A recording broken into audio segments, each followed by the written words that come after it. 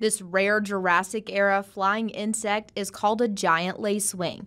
It all started with a quick trip to a Fayetteville Walmart for Michael Scarvala in 2012. As I walked into the store, there was a large insect on the brickwork.